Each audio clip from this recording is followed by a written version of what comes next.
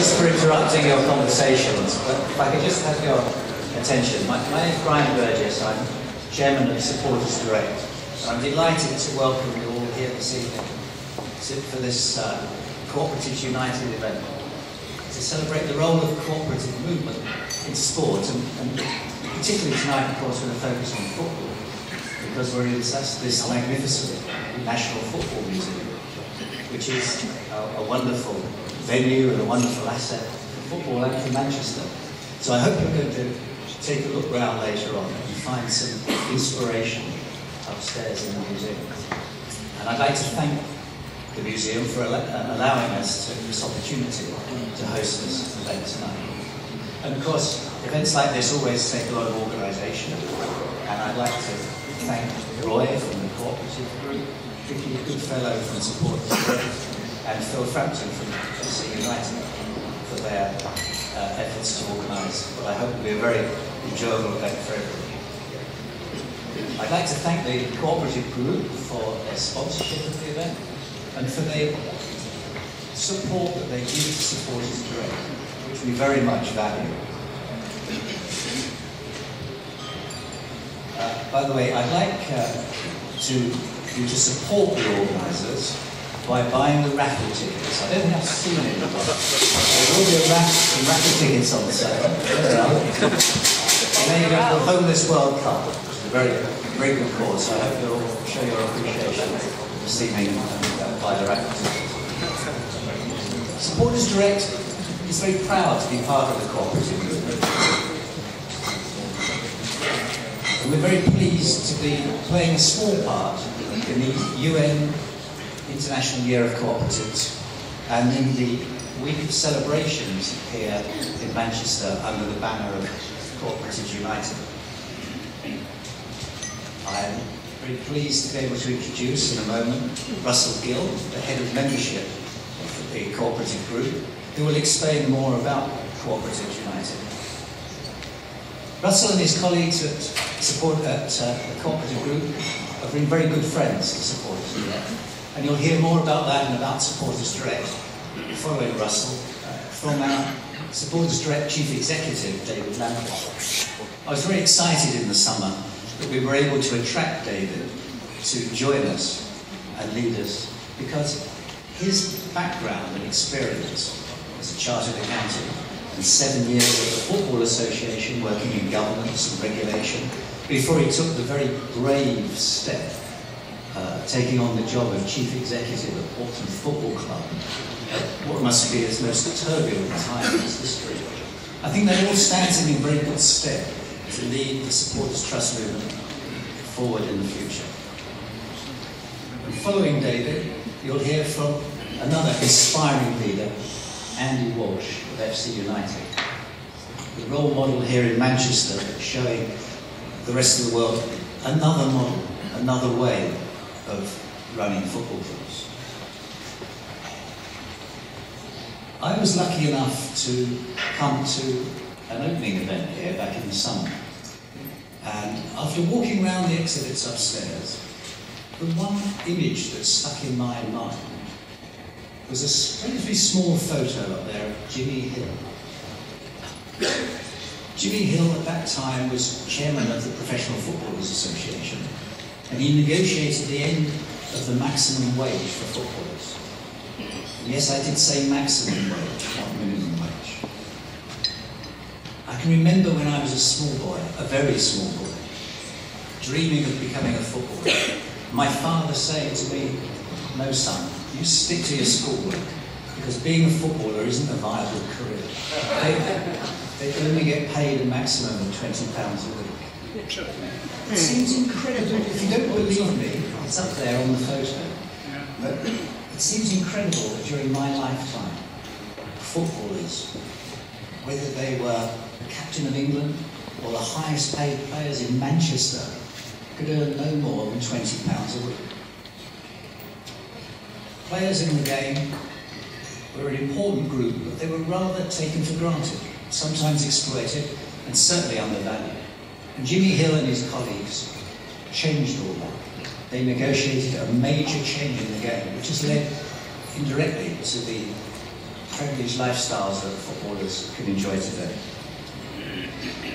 But in the years that have followed, there's been another group of very key stakeholders in the game that I think have been taken for granted, sometimes exploited, and rather undervalued. And I'm talking, of course, about supporters. But that is all starting to change. It's starting to change thanks to people like Andy, like David, and many others. There is upstairs in the museum a fan zone, which celebrates the role of fans, and it concentrates on the passion and the loyalty of supporters. Because I remember it takes a rather romantic view of fans as spectators. And I look forward to coming back here in future years to seeing the new exhibits as time moves on and the exhibits are updated, and seeing that future generations will be able to learn about what will have been the historic role of supporters in general and supporters' trust in particular in changing the governance of the game for good. Because I believe it will change. It is changing, and it's being changed by the application of cooperative values. And on that note, I'm going to hand over to Russell Gill, Head of Membership at the Cooperative Guild. Thank you.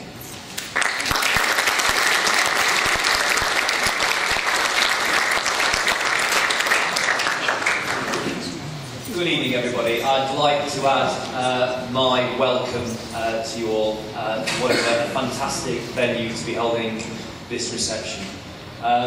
Within a couple of weeks of this museum opening, I was here twice. Firstly, to bring my son to open his eyes to 1970s football cards and Subbuteo.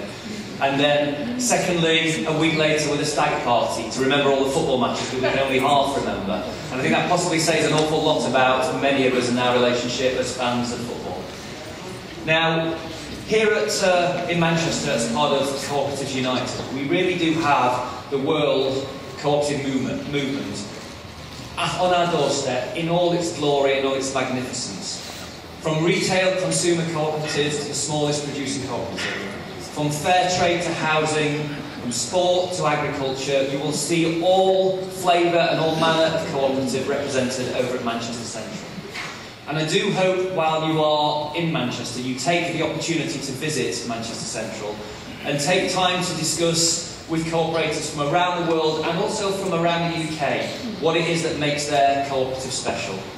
Because as you seek to make your supporters' trust, and indeed the other cooperative organisations that you're part of, special to you, bear in mind we can all learn from one another and all take stimulus from the successes and achievements of the cooperative movement in its broadest possible sense. Today a report has been launched which says that the 300 largest cooperatives in the world account for a turnover of £2 trillion. £2 trillion is larger than any multinational corporation can ever claim. £2 trillion is actually larger than the Canadian economy. If there was such a thing as the G9 rather than the G8, it would be the cooperative movement who would be sitting alongside everybody else. Which I think is a fantastic indication of how cooperative enterprising in all its guises is not only a fabulous social movement, but it is also a movement that is making a real impact and a real change in the economic well-being and the economic success of our society in this country, but also global society. That's what Cooperatives United is all about. It's about celebrating the achievement of cooperative enterprise as part of this International Year of Cooperatives. And we're indeed very grateful to the United Nations for giving us the opportunity to celebrate all that is great about cooperatives. Now, I'm here speaking at least in part because we are, at the Cooperative Group, very proud of our association with Supporters Direct. In some respects, we were there at the outset when there was lots of enthusiasm, lots of passion, lots of ideas as to how we might develop greater supporter participation in football clubs.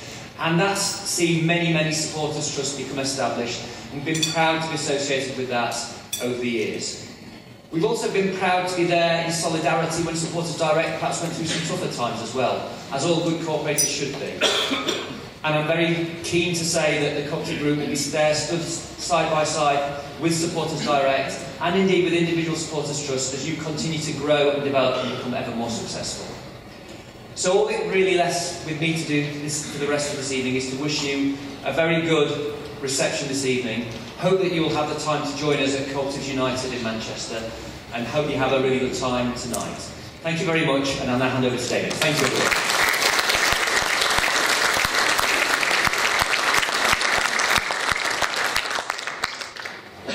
Thanks very much, Russell, and thanks, Brian, also for your kind words of introduction and finding a very politic way to describe my term of office at Portsmouth Football Club, which is sometimes tricky, but something that, by the way, we at Supporters Direct are fighting very hard to make a beacon of hope for the cooperative movement as we speak, and a very important beacon of hope in the football landscape to convert that to supporter-led cooperative ownership as well. I can't think of a better place to hold tonight's event, a venue not only steeped in the richness of football history, but also obviously in the heartland of the cooperative movement. The cooperative movement in football actually isn't that new. I mean, we will talk obviously, and I will say a few words about what Supporters Direct has done since it came to fruition in about 12 years ago. But actually, cooperatives are what football is all about. Football clubs, at their very heart, are groups of people wanting to participate, wanting to organise themselves collectively. And that really is at the very foundation of what football and football clubs mean, both to people and to communities. In that respect, there have been a number of very notable successes. You'll hear in a moment from Andy at FC United of Manchester, a success story that we're very proud of. But more widely, obviously, there are significant successes in other countries and in other sports. But actually, the cooperative movement still has a very significant fight in football to become more widely accepted, and a fight against the more commercial march that is obviously more prevalent, certainly in English football, over the last 20 years.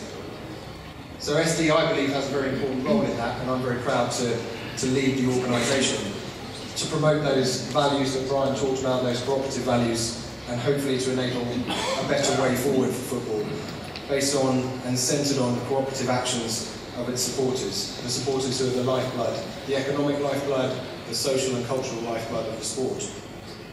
And by doing that, I think we can all create a future for the sport that is more sustainable, more equitable, and more democratic.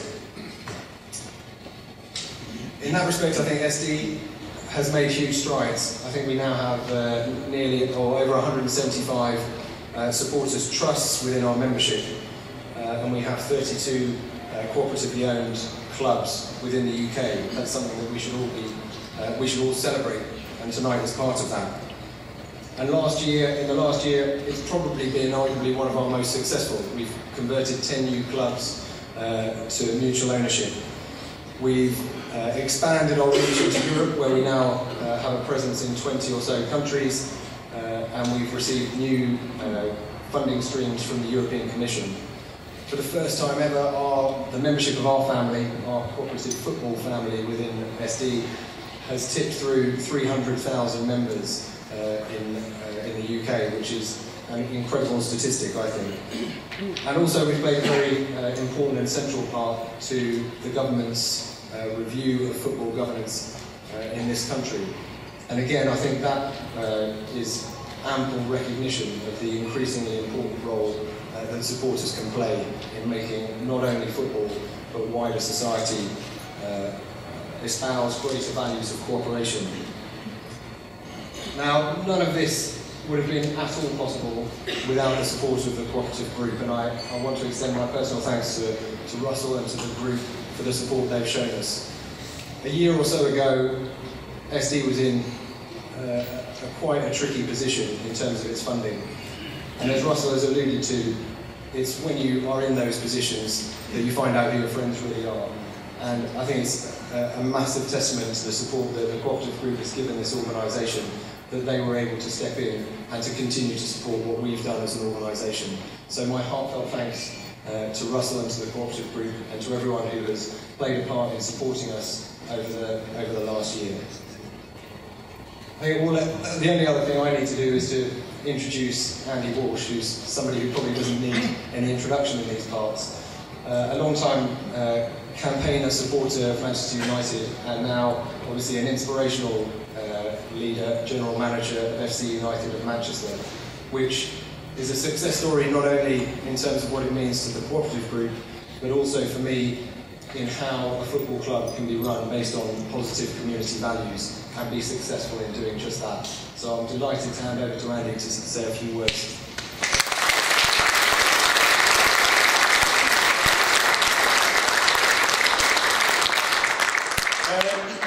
Got to live up to my billing now, I suppose.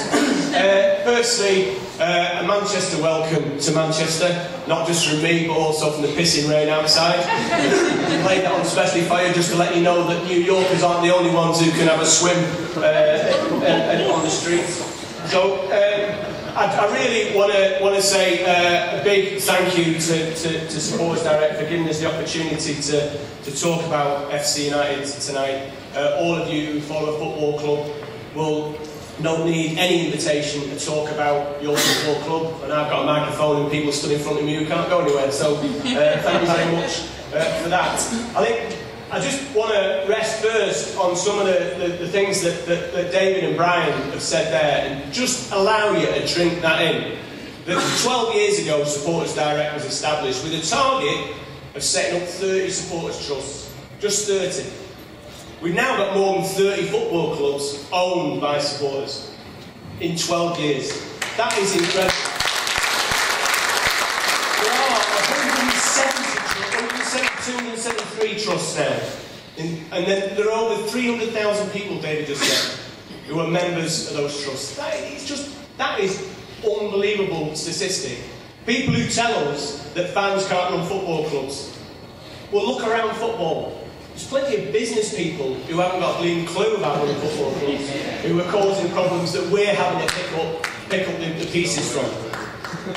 We're now, as Supporters Direct, as supporters groups, because it's not just about fans' trust, it's not just about supporter-owned clubs, it's about fan groups as well, and it's great that the links that we've fought to maintain with other supporters groups are still there. Malcolm Clark's here tonight from the Football Supporters Federation, all the independent supporters groups around the country who are working together, and that's not easy, because let's face it, football is as much about dividing us as it is about putting things between us as well. The rivalries within the game are just as important as they are standing here talking about what unites us as football fans. The fact that we can hold that together is a real threat to the establishment. And that's one of the reasons why the Premier League took a pot at Supporters Direct a short time ago. It's because we're bringing them home some reckoning. That one of the biggest crashes in the game was Portsmouth, a Premier League club. And who's going to rescue it? The fans are going to rescue it. David, being the glory boy, just nipped in and got the top job at Supporters Direct just in time to finish the virtuous circle. He was there just as Portsmouth was on the slide. He's going to be there just as Portsmouth pop back up, and then they're going to be the supporter-owned model further up the pyramid than any other supporter-owned club. But we have got supporter-owned clubs in the Football League. There's Exeter and Wimbledon. But also Wickham have just gone back into supporter ownership because not being supporter ownership didn't fit. To be perfectly frank, not being supporter ownership shouldn't fit with any football club. It should be the supporters. The first thing a director says when they go on the board is, I've been a supporter of this football club all my life. I'm not standing for election. I'm just going to be here. Because I have the right to be here, because I've got a bit of cash, or I've got a mate on the board who's invited me here. What are you frightened of? If you want to represent this football club, and you want to be custodian of the football club that me, my family, and generations of my family have supported all our lives, what have you got to hide? Stand for election. But they won't. They try and tell us that there's other reasons why they won't do it. And the real reason is they've not really got the interests of the football club at heart for many of them. Many of them are there just for their own personal ego, certainly at the top of the game, or their own personal enrichment. There are many, many, many hundreds of directors further down the pyramid who are struggling to keep their football club alive. And I would say to them, what have you got to lose? Turn to those supporters. There's a story from the 1960s when Louis Edwards told Matt Busby that he was going to have a share issue at Old Trafford. And Busby said, well, who's going to buy the shares? He said, well, I've got friends around the northwest, business people who want to put money into the club. He said, well, are these people United fans? He said, well, I don't know. He said, well, there's thousands of United fans out there, tens of thousands of United fans out there. You told them that Manchester United needed money, they'd throw money over the wall. They wouldn't need shares. That's our relationship, that's the fans' relationship with the game. It's not about having a share in the club to then leverage some kind of personal ego at some later date. It's because you care about the club. The backdrop to this event tonight, and Supporters Direct and the fans movement, is a game that's in deep financial crisis. A game that's generating more cash than it's ever generated before, but is wallowing in more debt than it's ever had before. Over £3.5 billion in the professional game. £3 billion worth of debt in the top 20 clubs in the Premier League. 14 of those 20 clubs are not even trading at a profit. That's supposed to be the biggest league in the world. One of the richest leagues in the world. And they can't even trade at a profit. And they tell us we don't know what we're talking about. There's been over 60 insolvency events since the establishment of the Premier League. So it's not just that they're causing a problem at the top of the game, they're also causing problems right the way through the professional game. Forget, I don't know the numbers for those number of non-league clubs that have gone through insolvency events, but over 60 out of the 92 professional clubs. Some clubs have gone through insolvency events 2 or even 3 times. It's an absolute scandal that if it was happening in any other industry, there'd be a public inquiry and there'll be government action. But there's been government inaction. But, and I think this is a very useful rosette for us to wear. Last general election, all 3 main parties said they needed to do something about the governance of the game. And all 3 parties said that one of the solutions was getting the fans involved in the game. So we have made headway. We have made huge headway within the governance of the game, and we're making headway now also politically. But the alternative to those of you here is obvious. The alternative to the basket case and the casino economy that the Premier League clubs operate in, the alternative is for supporter-owned clubs. Clubs that are centred on the fans, clubs that are focused on the communities, clubs, in short, that are clubs. That's what they were when they were first established, where everybody was involved and had an equal say in the way the game was actually governed. And what about us, FC United? Painful establishment in 2005, very difficult decision for us at that time, but we felt that we had no alternative. If we didn't agree with the Glazer business model at Old Trafford, then we couldn't keep putting money into it to then sustain it. So we took a decision, we took a strike of finance. I still count myself as a Man United fan. I'll be a Man United fan till the day I die. But I ain't giving them people my money. I'm not going to allow my money to be used to sustain their business model, which I know ultimately is going to put a greater burden and strain on the football club that I care about. I could just go to the pub and watch it on the telly. I could go walking in the lakes. But I chose, along with a few thousand other people, to actually establish something which will be a reminder to those who run the game that there is an alternative. An alternative that stands in reflection against what they're trying to create. An alternative that puts fans first. Puts the community at the centre of everything we've done. We are a community benefit society. We're a co-op. The same as Supporters Direct. Legally, constitutionally, we have to put the community first. We have to put our community benefit before we even put a winning team out on the pitch. And the way we've played the last couple of weeks, that's plainly obvious, really. But we're a not-for-profit organisation. We're an organisation that operates on one member, one vote.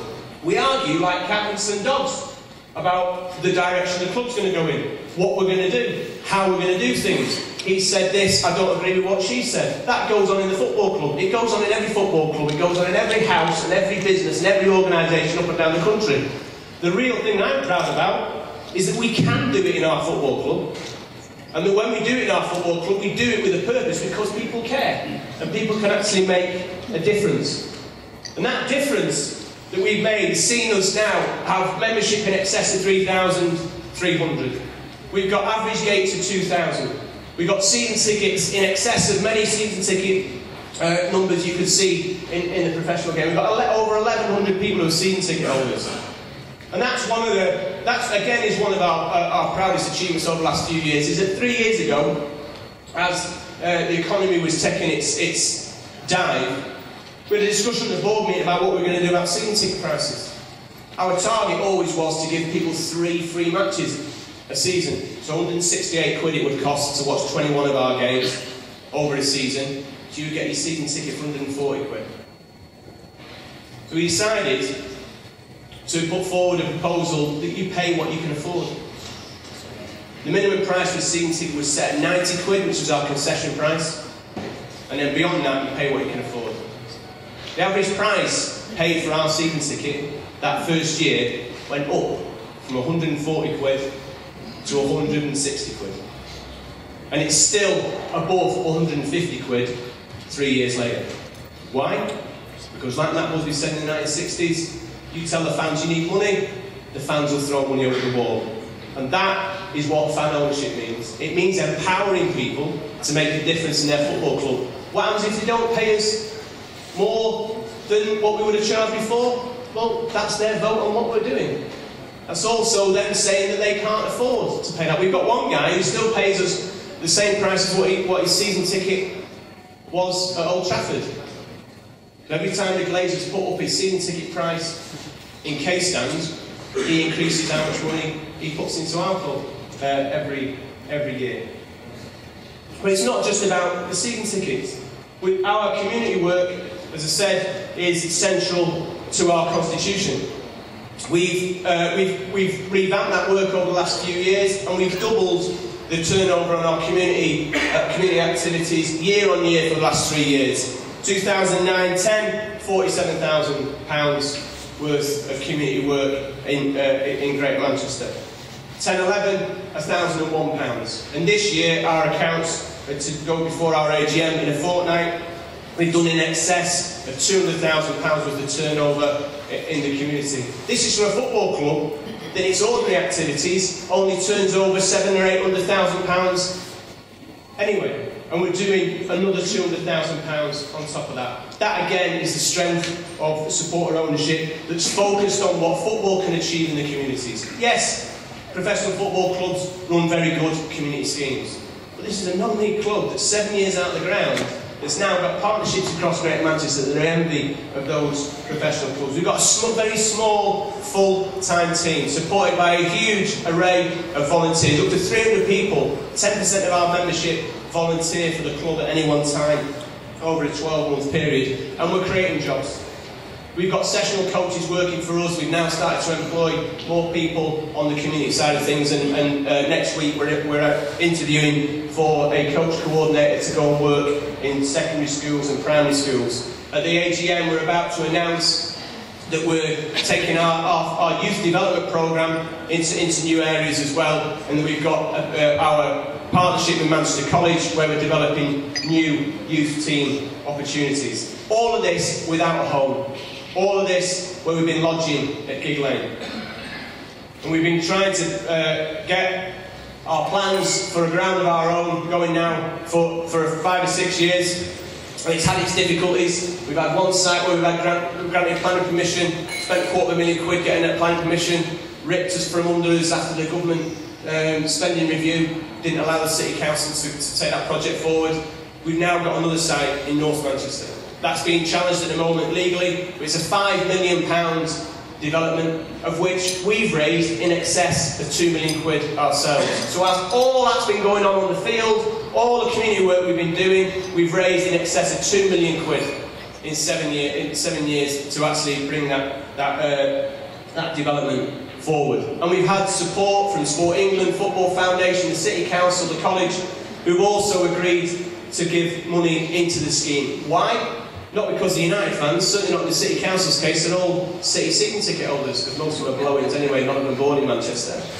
So, live in Stockport, Cheadle, these individuals, these politicians and people from all these grant funding bodies have put money into our scheme, or promised money to our scheme, because they can see not just what we've done so far, but what we can do as a group, not just as FC United, but as supporters, in terms of creating a dynamic that will make a real difference in our communities, where we can actually use football for a positive benefit for our communities.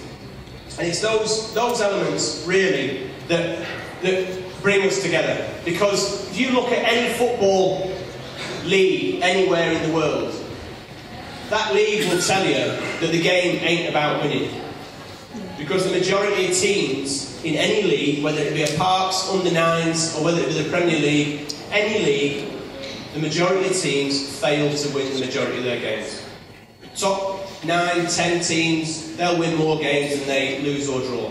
Everybody else fails to win the majority of their games. It's not about winning. So why the hell do we do it? You know, some of you have watched games, and I bet your fondest memories of matches are probably defeats rather than victories, because that's what binds you together. Some of you might be lucky enough to have a bit of glory and win a trophy or two, but that's not the case for the majority of supporters. So why do we do it? It's because it's in our DNA. It's because it's what defines us. Football's what defines us. Our club, the club that we follow, defines us.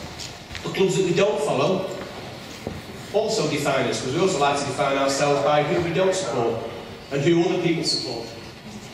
But even look at that from a supporter's point of view. Two of the most recent fan-owned clubs are Chester and Wrexham. Two clubs who've got lifelong, generations-long animosity towards each other, now a few miles apart, flying the flag for supporter ownership. Wrexham and Chester both looking to raise funds through a community share scheme to actually improve the facilities that their club has. I'll tell you what else defines us. We're not those people who run Premier League clubs. We're football fans who care about our football clubs because they're our football clubs. We care about the game because it's our game. We're not there for personal enrichment. We're not there for personal ego. We're there because we care about the game. And we're football fans. As we all know, as you'll see on a quote upstairs from Jock Steen, football without the fans just isn't football. Thanks very much. Cheers.